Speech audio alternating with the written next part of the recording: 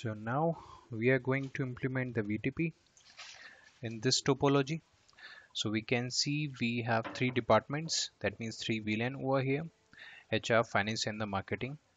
And we have marked with some color about these VLANs. So we can see we have in each building, building A, building B, building C, we have two departments in each building, right? So currently what is configured in this topology? We have configured the VLANs, these three VLANs in these all these switches, and they are using this subnet. All the PCs are connected with this range 10.1.1.0/24, and this VLAN can reach to this VLAN. Okay, we do not have any inter VLAN allowed over here. These links between these switches are configured with the trunk mode. Okay, so this is current existing configuration we have in the switch. Now going back to our slide.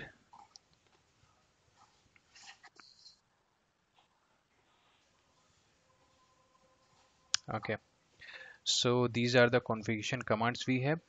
So we will configure these commands only for version 1 and version 2. We cannot do the lab for the version 3. This has to be done on the Nexus, right? So you can see there are nothing like difficult in that. It's just that it is very similar. We need to create the domain as we are doing in the version 1 and the version 2, and we have to configure with the version 3, right? So we have to specify that, and then we need to make that server, the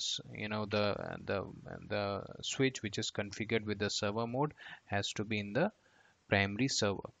So now we need to apply this command for the version 3, VTP primary and the VTP password. So this is a basic configuration about the version 3, but we are going to see what's going to happen when we configure version 1 and the version 2, how this works and other things. And we can also try the VTP pruning here, but let's just first try creating with the VTP server.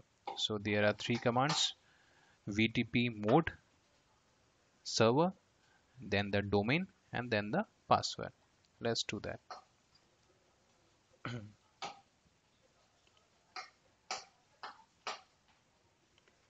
Okay, so among all these three switches, I am going to make building a switch in the server mode, right?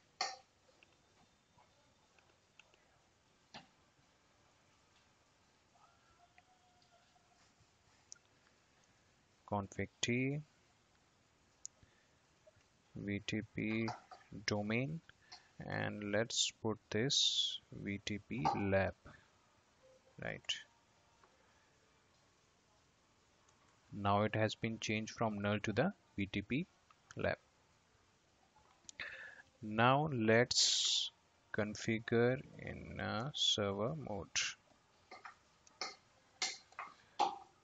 Device is already in server mode. By default, it is always in a server mode. We need to make the changes in the other two switches because by default they are also in server mode.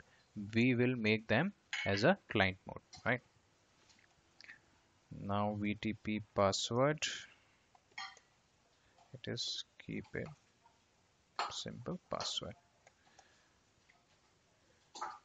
So this password has to be same when we are doing to make changes for our client mode. Let's see what other options we have with VTP.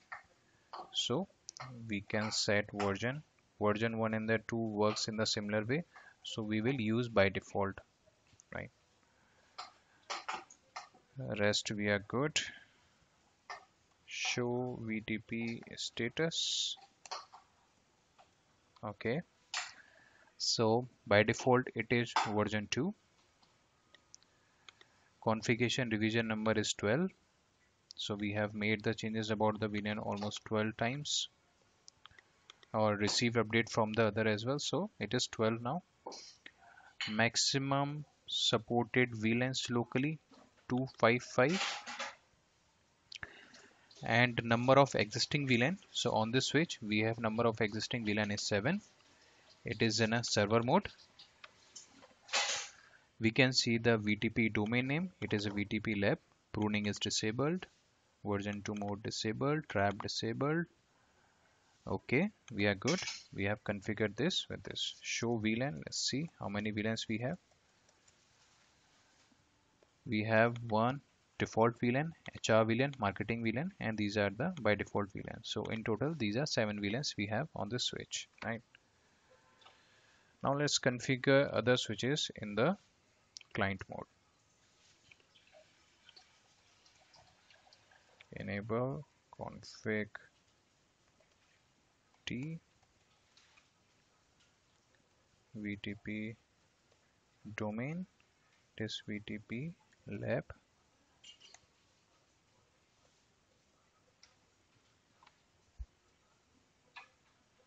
Okay, the server mode, it already replicated this. Now let's see the change it to the client mode.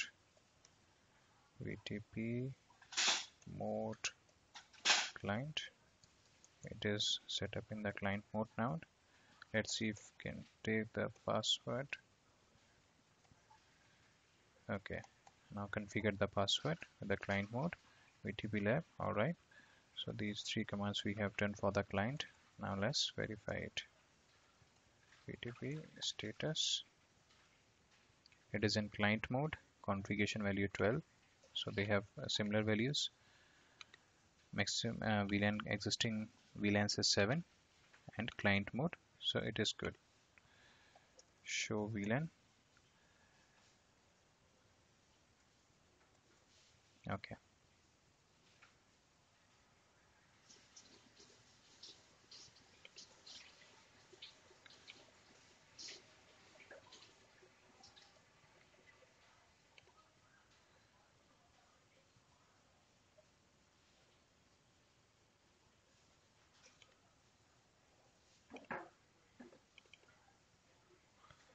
Let's also configure this in a client mode.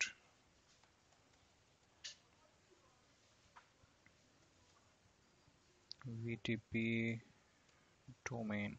Let's first check 2 things. Show VTP status. 12 existing VLAN 7. It is in server mode. Domain is already replicated here. VTP lab. Now we just need to put in a client mode and password. Client mode password.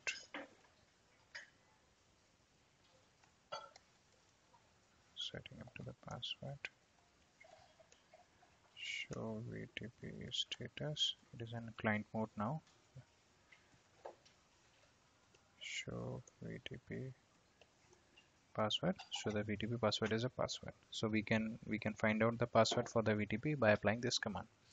Now what we have done, we have configured show. If you notice that earlier these switches were having finance VLAN and the marketing VLAN. This switch was having the marketing VLAN and the HR VLAN. Now all these 3 switches are having the VLAN which we have in the building A switch. So we can see it's just a 2 VLAN, HR VLAN and the finance VLAN in all these 2 switches as well. Now let's modify something. Let me show you once again. For the switch C, show VLAN, we can see only 2 VLAN 10 and the 30. Okay, now let's create one more VLAN here.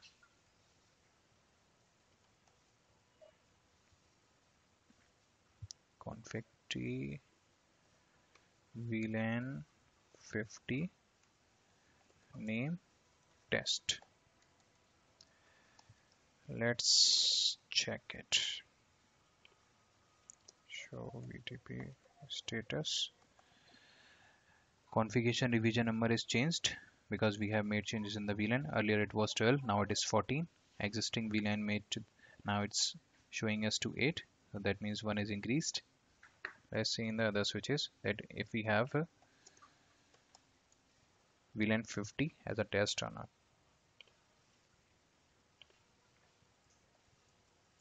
Show VLAN. Yep, it is here. We can see the test VLAN 50. Alright, show VTP status. Configuration revision number is changed to the 14. Yes, and we can see the 8 VLANs. Good.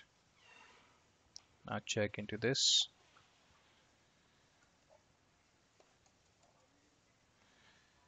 Show VLAN. Yep, VLAN 50 is present here. Show VTP status, revision number 14, and number of VLANs 8. Yeah, good. Alright, so we understood if we make any changes in the server VLAN will be replicated to all the client modes. Let's try to create VLAN here, right? VLAN, I suppose 80. VTP VLAN configuration not allowed when the device is in client mode. So we can see the warning from the switch itself, not allowing us to create any VLAN in the client mode. Good. Now I cannot make any changes in this in the client mode, but I want to make any changes and I don't want to affect anyone. So I am going to make change and making it into a transparent mode. Let's do that. Config T, VTP mode, transparent. Okay, let's check. Okay, can I able to create the VLAN now? VLAN 80. Yep, I'm able to go to the next test one. All right, show VLAN. Okay, we can see the VLAN 80 over here on the building C. So this is in a transparent mode, is in a client mode, and this is in a server mode. Let's see if we can see something here about the VLAN 80. No, transparent mode has not forwarded anything about the VLAN, its own database. Now let's check VTP status. Yeah, everything is same. Okay, no one is informed about the changes made in the transparent VLAN.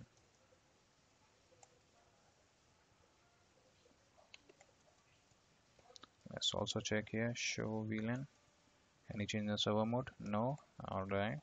Show VTP status. No changes. Alright. Let's run the last command in the building C. Switch. Show VTP status. One thing to be noticed. Now configuration revision number is 0. Right?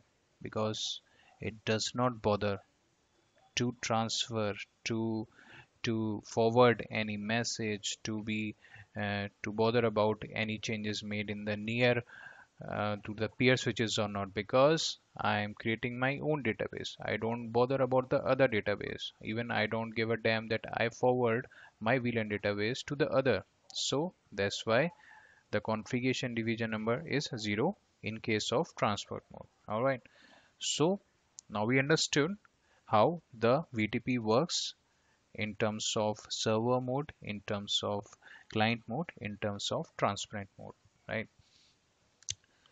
Alright, let's understand the VTP pruning. So currently if we compare these two switches, we can see there is a common department here, which is a finance department. So we have one PC over here and two PC over here. Now what I'm going to do, I'm going to remove this. I'm going to remove this PC. So that means we don't have anything connected in this VLAN. Now I don't want to receive the information being sent on VLAN 20, which is a finance VLAN, right? So I will configure the VTP pruning on this trunk port FAO/4 on the switch A. Let's do that. You can see the interface is down because I have removed the PC. Config T interface fast Ethernet 0/4. This is a trunk port. This is a link connecting both the switches. I am going to make the make the changes in the switch where I don't want to receive any packet from finance VLAN, right? Config T switch port trunk and pruning. Is it a case that pruning is not allowed? Oh, okay. All right. That means Cisco Packet Tracer is not supporting the feature of pruning in the interface. That's why we cannot test this feature as well. All right. So guys, we understood how the VTP works, all these three modes of the VTP. We know the command to see to enable the VTP pruning, so switch port trunk pruning, and then we can use the VLANs that we don't want to receive any traffic on that particular switch, so we can use this command for that. VTP version 3 we cannot test, but these are the commands you can note down and test on your own, right? And these we have already done this lab. We have verified these commands: show VLAN, show this supports in the NXOS. We have verified this. Let's try these two commands as well: show VTP devices and show VTP counter, right?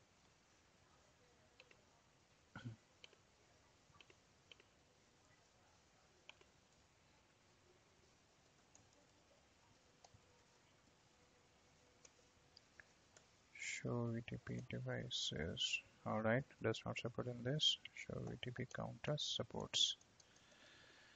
So you can see in the show VTP counters, it gives stats about the VTP, that the VTP summary advertisement received packet 10, subset advertisement received packet 6, advertisement request packet 3, how many we have received these three message, how many we have transmitted this message, okay, and that means it gives information about these three message exchange we are doing between the switches. So it gives information about those VTP show VTP counters.